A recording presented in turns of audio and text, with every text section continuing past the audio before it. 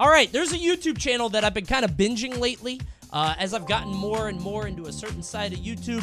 And actually, it might be one from somebody you already know. Former President Majin Obama has a YouTube channel. I actually really like the stuff that he's been putting out because I think it's very casually appealing to like a wider audience. And I hit him up and I was like, hey, I like your movies and I want people to see them. Do you mind if I watch them on stream? And he was like, why are you asking me? You don't have to ask me, because I don't think he cares about that shit. First, before we even watch, trust me on this, subscribe. Subscribe before you even see it. You can trust me, okay? It has the vouch. If you guys remember, this is the same Obama that trolled the fuck out of me at EVO. A long, long time ago.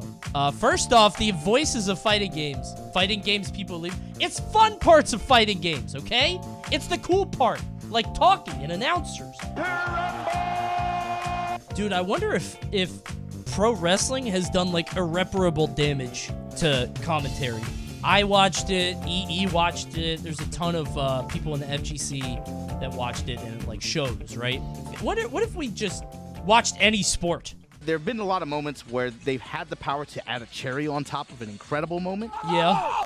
The command grab! Don't wait, Daddy! Or to just utterly ruin others. In the air and just said, please, come in my asshole. And as a... I've never seen that clip. I didn't know they said that in DBFZ. Okay. All right. Well, don't analyze that. You know what he said. There's no analysis needed. He said it right there. What are they doing in DBFZ, bro? It's a reference to Dragon Ball. Oh, my bad. Does Bulma say that? When it comes to games, in-game commentators, in-game announcers, they're the link between the game and the player. The NBA Jam announcer blew my mind as a kid. That dude went crazy. For fighting games, there's a rich history of iconic in-game announcer performances, but what makes a good one? What I want to present are just some of the ones that I... What? Oh, yeah, I don't like Halo's voice actor. I feel the same way about new Smash games. I like 64, I like Melee, I don't like Brawl, Smash 4, or Ultimate. Because they're trying to do this big, booming voice. No, dude. The Melee and the 64 guys are, like, screaming. No. Oh, there you go. See? This dude is going crazy. Listen to this fucking guy. When I hear that, it's like a dude is in the booth. He's looking down at the game like it's an NBA stadium, and he's just, it's so good, bro. It's so good. But Dean Harrington announced killed for it. Super Smash Bros. Melee, and he's just shouting into an echo chamber the whole time. Yep. And makes every call out feel extra heavy. Ready, go! Probably the most iconic or memorable one in the series so far. It sounds like a stadium. Boomer Coney moment. Well, he's a boomer too, so we are like-minded in this way. Maybe it's an old person thing. Ultra combo! This is the 30-something-year-old, recently divorced middle management type who he just downed a monster and he's in the middle of a Slipknot concert. Insane! Counterbreaker! Yeah, this announcer reminds me of a guy who, like, held on to it his whole life, kept it together, and then he lost his job, and the first night he goes out to karaoke, and he just goes fucking nuts on, like, Megadeth or War or something. This dude's screaming. They go into detail on why and how they made it that way. Jesus Christ. I need you to yell. I need enthusiasm. I need excitement. Welcome to the King of Iron Fist Tournament 4. Sounds like a robot. Loud equals good? Maybe. All right. That's cool. Bro. Third Strike. I feel bad saying it's just cool. It's directly to a specific generation of players. That's what I expected. It's like this urban late 90s hip-hop inspired presentation style. It's obviously a product of its time. Now, find a new rival. I feel like Third Strike, like, captured a period of time better than, like, any other game. Like, Third Strike just somehow hits this, like, 1999 to 2001 vibe better than any piece of media. I don't know why. There's something about Third Strike, though. It's different. Isn't that just, like... This one's a tough act to follow in its own way. It's remained generally consistent it's Shao throughout Kahn, the series. Right? Specifically, the UMK3 and MK9 ones I really like. Maybe just because of the absurd expansions on fatalities and the callouts. Here comes Daredevil! Guilty Gear. Straight up. I'm a sucker for this one, specifically the XX series, just because I didn't of know how well XX it had meshes an with the announcer. game's feeling I and played style. this game. Heaven or hell? Let's rock! What? Select your character. Why followed does by he one of sound the like more that? solid- Sounds kind of nerdy. Just sounds like a programmer. Alpha 3. Bro, I had a month where I was addicted to this game, and I don't know why. I figured out how to emulate arcade games, and I played the fuck out of this game. And I just really liked Adon. I played it alone, just doing arcade mode. Nobody blink. I remember this. Let's party. Beat 'em up, guys. It all depends on your skill. This guy just wants to see Hey, come on, violence. stand up. I'm trying to like rationalize in my head where this guy is standing while he's saying it, because he can't be close to the fighters. If the fighters hear him saying this shit when he's close, they're gonna knock his teeth out. And it sounds like he's shooting. Yeah, he's shouting from a megaphone like across the street. He's watching a bum fight. He's an instigator, really. What a terrible fighter. Wow. That's it, buddy. Am I fighting him? Sharpen your fangs. It's not the end. Are we fighting? That's enough. Unbeatable. He's like flexing in the booth. Unbeatable. He's just, this dude is enthusiastic. This battle is about to explode. I love this guy. CBS2. I love this guy. This is nothing too intrusive, but just present enough in big moments and in little. I feel like CVS2 is cool, but it also kind of sucks because, like, I feel like the quality and the art style between these two don't look like they belong in the same game, right? Looks like Salty Bet? Yeah. It's literally Mugen. I mean, the game itself is really cool. That's what we like to call big damage. I love team-based fighters. Come out on top. KO! The KO is iconic. That KO is iconic. It's stylistically enthusiasm, and bro. matches on that tone. Get ready for the fight of your life. The kid gloves are off. The team that holds I like back is gonna her. Go down. She's my And favorite. VCI was, I put the coin into this machine, and the machine spoke back to me. Let's go crazy. Yeah. That moment's nice. What it really is I think more games need, there's a lot of attention paid to, like, visual splendor, right? Set piece moments. But I feel like there's a lot of credit that should be paid to audio cues in games. I said this about Smash. When Young Link hits the up B, that is, like, iconic, right? And I wish all Smash characters had something like that is tied to, like, a core mechanic of their gameplay. Not all of them do. But it's this audio cue that's like, oh, shit, this is going down now. Because Young Link's up B is very important for him in gameplay, you know? I've never heard the Skullgirls announcer. Hold on. Everybody warmed up? Quiet on the set. Nobody blink. Beat 'em up, guys. Oh. Let's do this in one take. I like the sort of golden age of Hollywood kind of deal that Skullgirls has going on, like the theming. I don't want to say character design because that makes it sound, but I do like the character design. I think it's neat. Yeah, Big Band is one of the coolest fighting game characters, like, ever. Dude, I was so mind blown when I found out you could do this. Oh, yeah, gets a happy birthday. Let's see if Havoc can bring this back. It almost has 5 meters. It's so cool. This is actually terrifying. Oh my goodness.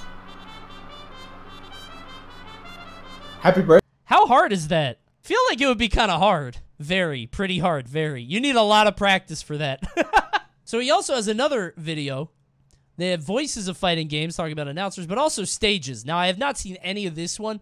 And, bro, every time I watch a fighting game tournament of something I haven't seen before, I'm like, where the fuck are they? It happened to me in Street Fighter V with the fucking bear in the crowd. There's just a bear popping off. I want to learn about that shit. But one huge factor is the atmosphere. I mean, for as brilliant of a scene as it is, does it hit the same way if it takes place in a Chuck E. Cheese next to the skee-ball machines?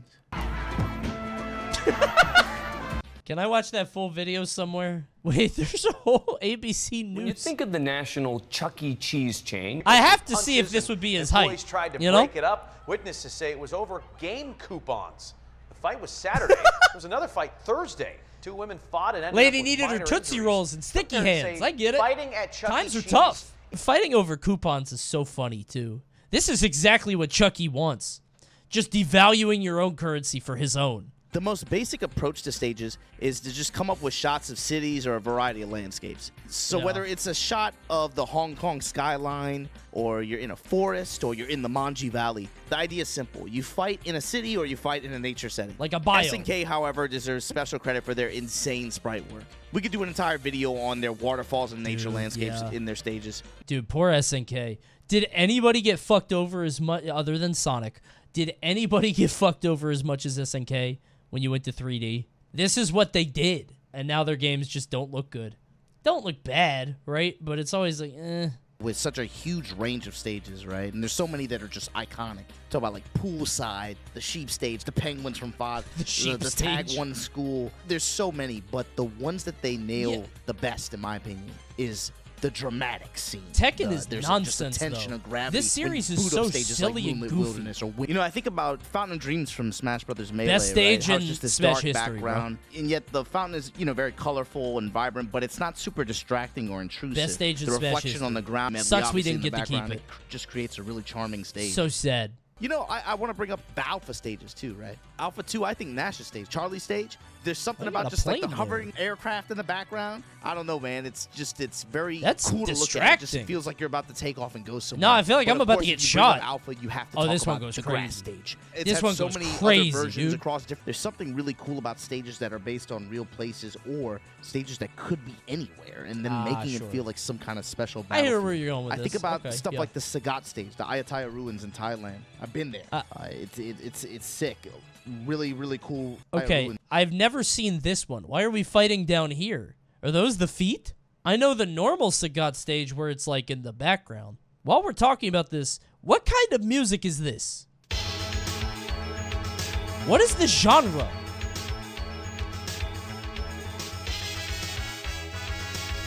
It's like moon jazz. I bet this is my favorite song from Street Fighter 2, so I've always wanted to know, but fusion techno jazz. Keep in mind, this came out in like 1992. There's something very compelling and very engaging with a stage that is based on a real place like that, if you can go there. Oh my god. On the other end, you have stages like the Drive-In at Night from Street Fighter 4, which could be, you could be anywhere in California. I love the drive-in, bro. At any drive-in. I feel like these fighting game stages, particularly in Street Fighter, are the best areas of cultural interest that people take for granted. But it's like something you don't really think about, but it represents the culture, especially in a game like Street Fighter, where the point is to really embrace the worldwide aspect of it. You look around and you're like, man, this could be a fighting game stage, you know?